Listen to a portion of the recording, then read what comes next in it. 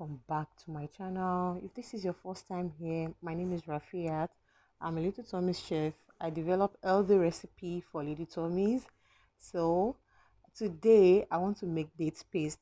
If you have been making date paste that lasts just 3 days in your pantry or in your fridge, this is the time to throw away that recipe and follow this step of mine, and I know you're going to enjoy it because this particular date paste will last more than a month in your fridge and also will like 3 weeks on your counter. So this is the recipe for you. And date paste is very good for babies from 6 months old upward. It's good for constipation. It's good to add to their cereals. It's good to add to their food. I use this date paste in anything I'm baking. So let's get started with the ingredients. So I'm going to use date. You can use soft date. You can also use hard date. Any date you have, you can use it. What you're going to do is to remove the seed from your date, and you can cut this into a smaller pieces if you don't have blender to use to blend this big dates at the end of the day, at the end of the cooking. So I'm also going to use salt. Salt is one of the preservatives I'm going to use in this recipe. But if you are making this for a baby, 6 month old baby, don't use salt. So I'm also going to use water. This is 1 cup of water, and 1 cup of water for 1.5 kilo of date. If you check the description box, I will leave all the ingredients in the list in the description box and the quantity I use. So here I'm going to use lemon, and let's get started. So I'm going to add my salt into my date. Remember, don't use salt if you are making this for a 6 month old baby. So also I'm going to use half cup of water. So I'm going to add this water 2 times because we don't need much water in this date paste. Water is what make dates go bad easily, so we don't really need water in this recipe, but we need a little bit of it to cook the dates. So I added my lemon, and that is a table and a half spoon of lemon. We are not going to use a lot of lemon juice. So I'll just turn on my heat on low, a very low heat. You don't want to use high heat because you don't want to lose the nutrients in this date. You still want to retain the nutrients in the date. So we are going to cook it on a very low heat. We are going to cook it slowly.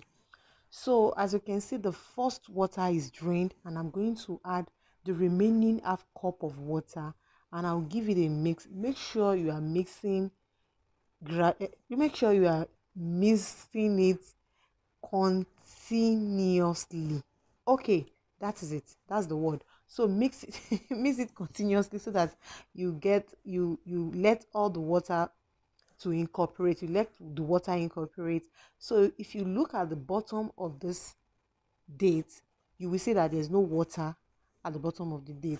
That is what we want. The water is not there. We don't want water in this. So it will keep cooking because it's soft already, and we don't need to add any more water to it. So I will let it keep cooking until it gets very, very soft. So as you can see, it's very, very soft now. If you cut this date into smaller pieces before you start cooking, you will not need to blend your dates because it's going to turn into paste itself. But if you don't cut it like the way I make it, that means you are going to use blender to blend it. As you can see, the date is very soft and sticky. What you don't need in this date is water.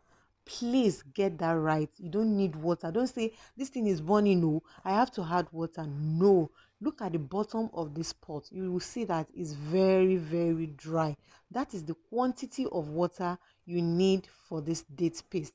The quantity I use is the quantity of water you need in your date paste.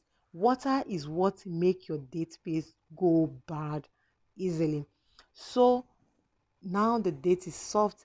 If you don't have a blender, at this stage you can just use a matcher or a fork to match your date paste, or just throw it inside the blender or food processor and blend, or use hand blender like this. Just use your hand blender to blend it and you get your date paste. But if you cut it into smaller pieces, you will not need to do any of that. You will get your date paste through cooking. So this is my date paste. My date paste is ready. If you have not subscribed to this channel, consider subscribing now. Subscribe to this channel. I have a lot of content for you.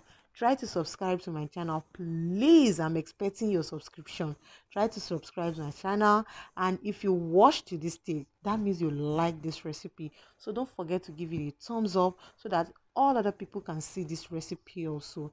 Don't forget to consider subscribing. Oh, so this is my date paste. You can use date paste for baking. If you follow my recipes, you will see that I use date paste a lot.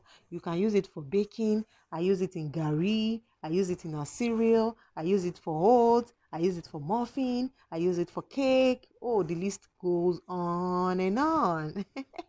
So this is my date paste. Let me know if you try this date paste. So until we see in another one, try to stay safe and